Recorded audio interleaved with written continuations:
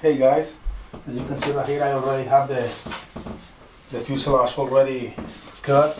I was actually cutting right now all these pieces that are gonna be the one that are gonna give me the body of the airplane. As you see right here, this from this point to this point are basically gonna be the same size almost, so it's gonna be easy. These are gonna be the bottom pieces. It's basically a circle. As you see it right here, these two pieces go together, or either of these ones. I mean, there is a piece that I cut out of here already. Let me see if I can find one of the ones already cut. I don't see any in here. But it's basically, let's say that it was something like this, you know.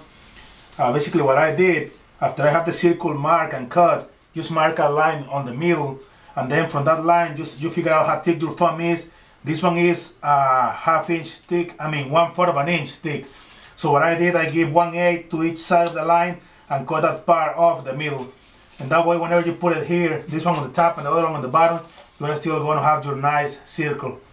So I'm just going to go ahead and start gluing this in place and keep watching the pictures.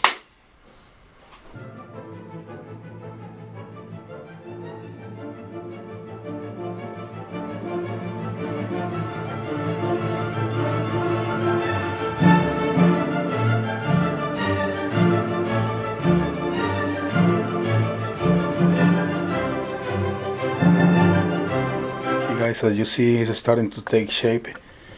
Very nice now. What I'm going to be doing at this moment is going to be molding these pieces that are going to be covering the whole fuselage. So this is very easy to do with your piece of wood. You know, just grab your square piece and start rolling this thing all over it like that, with the plastic on the inside and the clean part on the outside and the plastic on the inside. We're going to leave the plastic on this one because none of this is going to be sand, so I like to leave the plastic to keep it strong. And we're just going to be gluing this, you know, on place like here. See, it's going to be very nice. You see right there after we glue it. So now let's just keep working on it.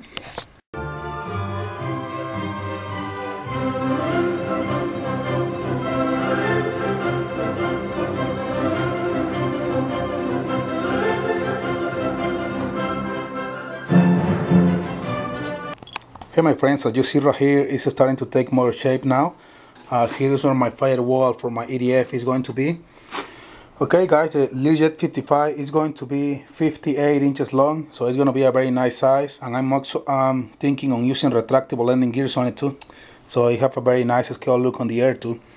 Okay my friends, as you see on my last video, one of my last video, I mean, because my last video was the Push Prop A10.